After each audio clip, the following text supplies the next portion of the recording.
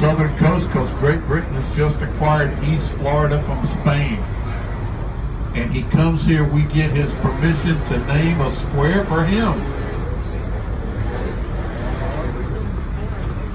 He did put a little qualifier on it. He said, not while I live you won't, but you can name it for me when I'm gone. So that square did not get his name right away. They didn't name it Washington Square for 8 years after its creation. 1799 he died, and it got the name of Washington Square. He said, name one for General Greene and General Warren.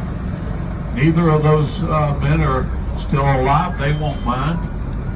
So we also named Greene Square right in front of us, and Warren Square is the first square west of Washington Square. How many know the name Warren? He was killed at the Battle of Bunker Hill. He was the first American general officer to die in the Revolution. And if you live in a state with a Warrenton, a Warrenville, a Warren, or Warren County, is named for Joseph Warren, the doctor, who took a direct hit, I believe I read somewhere, from an incoming cannonball. Got hit.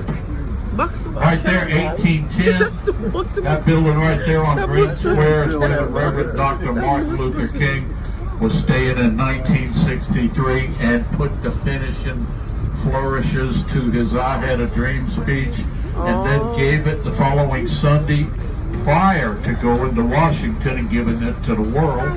He gave it a Second African Baptist Church right there. So they got it first. 1963. This square named for General Greene, 1799. If you read the marker, it also says Secretary of War Edwin Stanton and General Sherman met with the black church leaders and first came up with the idea for 40 acres and a mule from a meeting they held here. 40 acres and a mule. So that church is unimpressive as it is architecturally.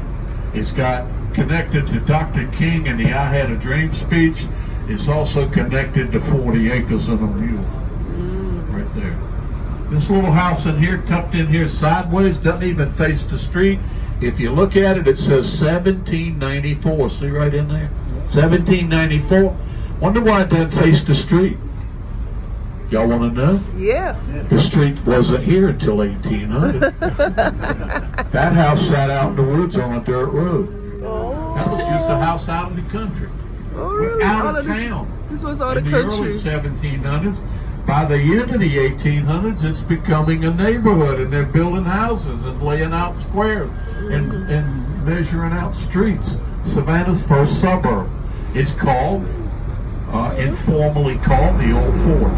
You're in the Old Fort section. Doesn't that house look like it should be in Connecticut, Rhode Island, New Hampshire?